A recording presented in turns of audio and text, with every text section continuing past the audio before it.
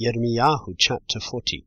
The word that came to Yirmeyahu from Yahweh after Nebuzaradan, chief of the guard, had let him go from Ramah, when he had taken him bound in chains, among all the exiles from Jerusalem and Yehudah, who were being exiled to Babel.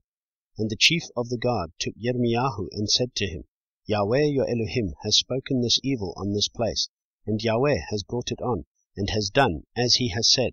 Because you have sinned against Yahweh and did not obey his voice, therefore this matter has come upon you. And now, see, I loosen you today from the chains that were on your hand. If it seems good to you to come with me to Babel, come, and I shall look after you. But if it seems wrong for you to come with me to Babel, remain here. See, all the land is before you. Go wherever it seems good and right for you to go. And before he replied, Nebuzaradan said, Or go back to Gedaliah, son of Ahikam, son of Shaphan, whom the sovereign of Babel has made governor over the cities of Yehudah, and dwell with him among the people, or go wherever it seems right for you to go. And the chief of the guard gave him provisions and a gift, and let him go. So Yirmeyahu went to Gedaliah, son of Ahikam, to Mitzpah, and dwelt with him among the people who were left in the land. And all the commanders of the armies who were in the fields, they and their men, heard that the sovereign of Babel had made Gedaliahu son of Ahikam governor in the land, and had put him in charge of the men and women and children and the poor of the land, who had not been exiled to Babel.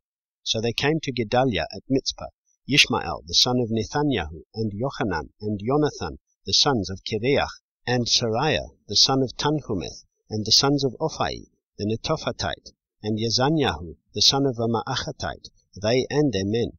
And Gedaliahu, son of Ahikam, son of Shaphan, swore to them and their men, saying, Do not be afraid of serving the Kasdim. Dwell in the land and serve the sovereign of Babel, and it shall be well with you. And I am dwelling at Mitzpah to serve the Kasdim who came to us.